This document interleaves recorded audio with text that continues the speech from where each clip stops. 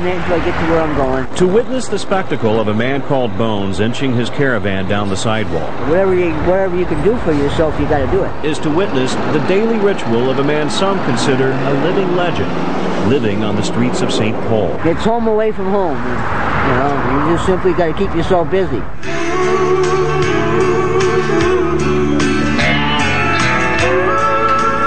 Okay, this is table 4-inch.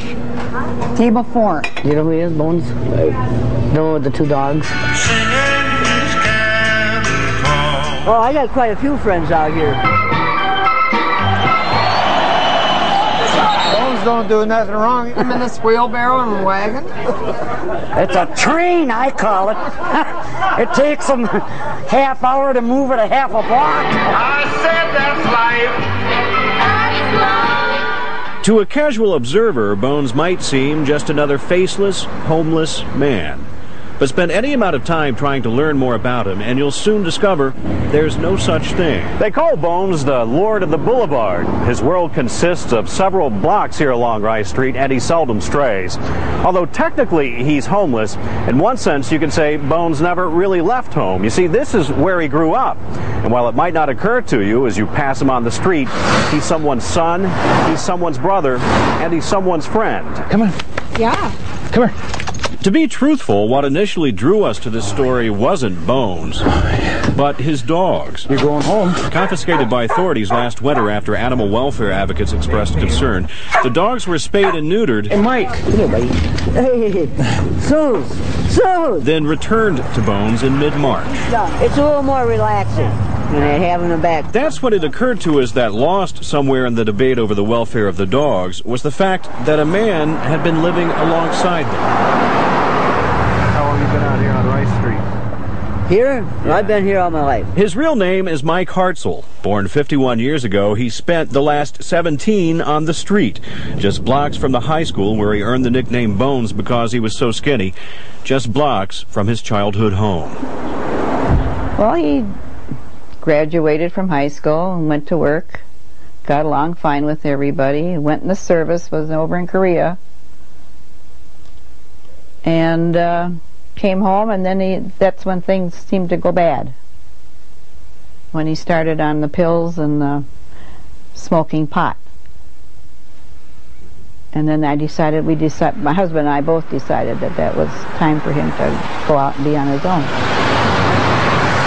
There is a winter weather advisory today for the rest of the day, periods of light snow. When it rains, there's nothing to do except sit. You get the wind chill weather, there's a lot of bad weather that you got to put up with. What's it like for you knowing that just a few blocks away, your son is sitting out in the snow? It's horrible. It's horrible. Especially when it gets cold. I know over the years she has certainly beat herself up many times trying to figure out, you know, what she did wrong. Like her older brother, Claudine Fiedler didn't stray far from home. Like her mother, she understands the frustration of watching a loved one slip away and not being able to do a thing about it. I don't know how he does it. I don't know that I can put it into words. It's confusing for me to believe that that's my brother.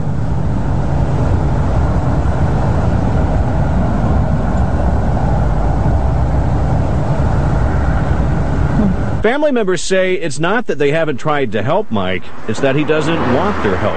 And while they suspect he's schizophrenic, they haven't been able to coax him into a facility where he could be fully diagnosed. Everybody knows Mike. Yeah, they should. Yeah, 51 years in this area, they should.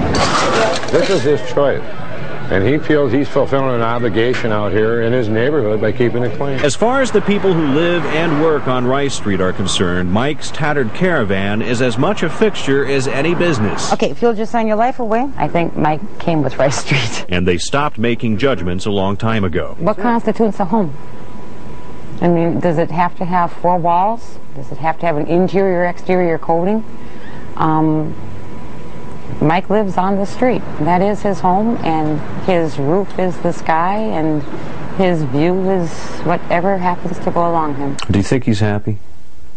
Oh, he seems happy. But see, I don't know if he's really happy or not. I just always have the feeling that it's just a big bluff. And then maybe I don't know what I'm talking about either. I don't know. I played Ange.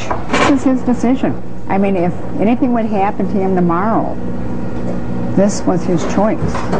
This was Michael's choice. Well, you know, they say home's where the heart is. Yeah. Where's your heart? Sometimes I wonder.